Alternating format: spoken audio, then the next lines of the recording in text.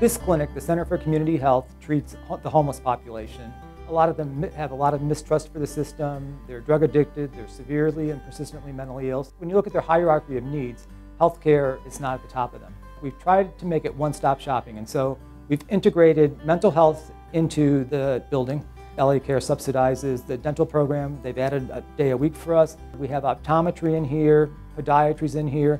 There's a pharmacy that patients can actually pick up their medications before they go. And if you don't have everything in one area or in one clinic, it's actually creating a barrier. Very well integrated. The team really works well together to serve the patient, and that patient is always the first priority. And that I really think that truly shows in the leadership.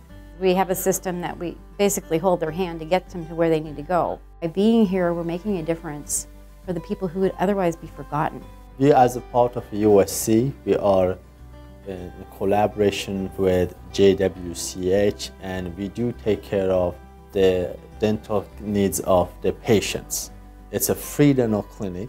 We do have our senior students that they have gone through extensive dental training. What I like is being able to help somebody to become their own champion, to be able to be self-reliant because you gave them a win for that day.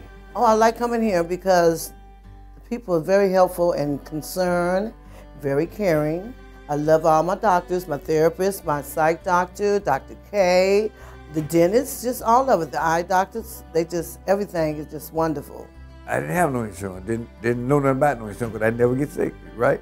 But now that I need it, I use it. I can go to the doctor, go to the hospital because of the LA Care. So I came and I found this doctor. I never had one, but he's very nice. And I had lost all my medication off on the street. He gave me all the medication I need. I said, I'm gonna see you from now on. I feel better with life now. I want to live a little longer. What I've realized from working down here is that these are just regular human beings that need the same love and care and trust that every human being needs.